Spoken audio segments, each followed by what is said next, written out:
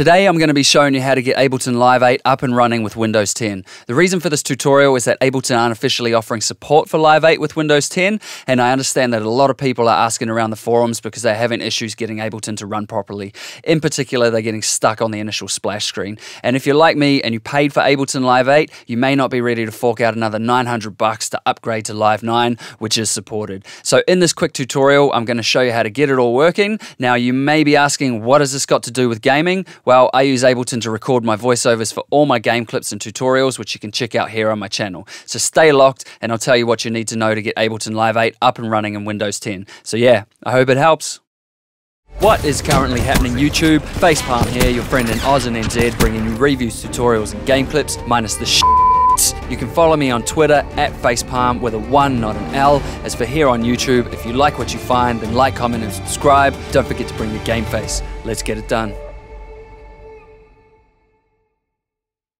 So if I try and start up Ableton Live here, we'll get the splash screen, and then what a lot of people are finding is that it will just hang here on starting the application or creating a new live set. And if we open up Task Manager, Control-Alt-Delete, go into Task Manager, you can see that Ableton Live 8 32-bit is not responding.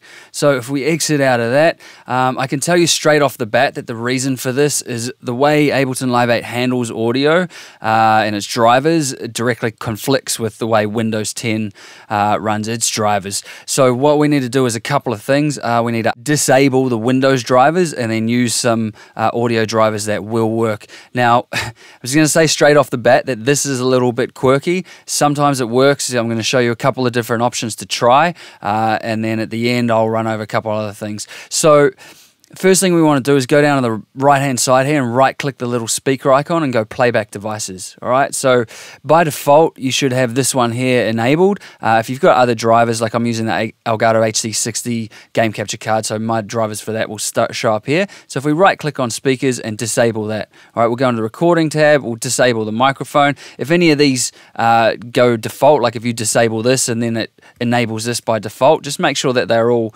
disabled. So we get rid of all this. Playback, all these are disabled, disable that one as well, all right, and we go OK.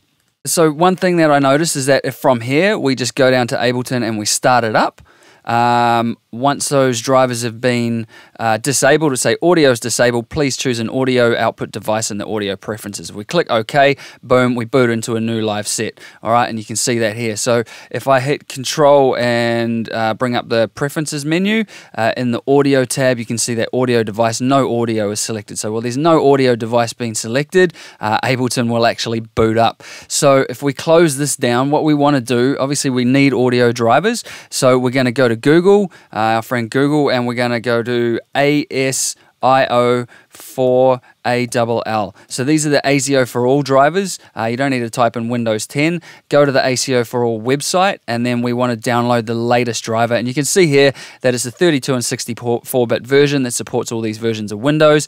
Minor update, now Windows 10 is officially supported, even though it has been working all along. All right, so we want to click on here, download this. It's going to download to my desktop right here. It's a small file, 451 kilobytes, should only take a few seconds. Once we've done that, we can close this down. We want to right click on this, run as administrator. All right, so this will start up. We just want to go all the defaults. So we click next. You want to accept the terms, click next again. I only want to install the driver. I don't need everything else. Go next. Default location's good, and hit install. All right, once that's in, then we can get rid of the PDF and we can get rid of the installer. We don't need those anymore. Keep it nice and clean. Empty the recycle bin. So if we go in now and start Ableton Live up again, creating live set, ASIO for All selects as the default drivers, and if we go edit and to the preferences menu, options and preferences in Ableton Live 8, you can see now that it's selected the default ASIO for All version. So a couple of things that this might not work every single time. Sometimes you'll start up. So if I restart the computer and come back into Windows and then try and restart Ableton, it could still possibly give me a bit of grief. So what we want to do in that case is go to this PC. You want to make sure actually first that all your folder options are viewed. So if I hit the Windows key, type in folder Explorer options, you want to go up here, check this, you want to go to the View tab and make sure that Show Hidden Files and Folders and Drives is selected, hit Apply and go OK. So when we go into the C drive now, we can go to Program Data, Ableton, Live 8, Program, and then this version of Ableton Live 8 here, which is the application. Now, for some reason, my icon doesn't show up. It does sometimes and it doesn't other times. We want to right-click on that. You want to go Properties, and you want to come over to the Compatibility tab. So if we click on that, we can run this in compatibility mode for Windows 8 and run this program as administrator. You can hit Apply and go OK, and you can try that. So if that doesn't work, you can go back into Properties, go Compatibility, try Windows 7, hit Apply and try that. Now, if that doesn't work as well, go back into Properties, Compatibility. You can disable these, change settings for all users, run in compatibility mode for Windows 8, that one there, hit OK, Apply and OK. So if this still doesn't work, the other option that we've got is the troubleshooter. So if we go right click, go Properties, back to the Compatibility tab and run Compatibility Troubleshooter, it'll load up, it'll detect the issues, and then it'll come up with a couple of suggestions for us. So we can click Try Recommended Settings, which will select this option to test run program using recommended compatibility settings. So if we click on that, it will tell us that it's going to run Ableton Live 8 in Windows compatibility mode for Windows 8. You can click on Test the Program, it'll run the test program and then give you the option to save that if that works. If that doesn't work, you can go back in, you can let it load again. Once it's loaded up, you can then go into Troubleshoot Program. And what problems did you experience? Well, it worked in an earlier version of Windows. So in Windows 7 and 8, Ableton Live 8 works flawlessly. You start it up, install it, away it goes. So you can go Next, and you can try and run this for Windows 8. If that doesn't work, you try and run it for Windows 7, go Next and cancel. All right, so once you've done those things, this is where it gets a little bit quirky. So there's a couple of things that you've just got to bear in mind. So make sure you don't have any template sets loaded up with the default drivers. So if I go to this Windows, and then I believe it's in Users, and then choose your user, you go App Data, Roaming, Ableton, the version of Ableton, Preferences, and it will have a template set in here. You just select that template, delete it, and try that stuff again. All right, so another thing to mention at this point is once you have got it working with the ACO for all drivers, you can actually re-enable the Windows audio drivers and it won't affect it. So if I go back in here, enable, back to the recording tab, right click, enable that, go OK.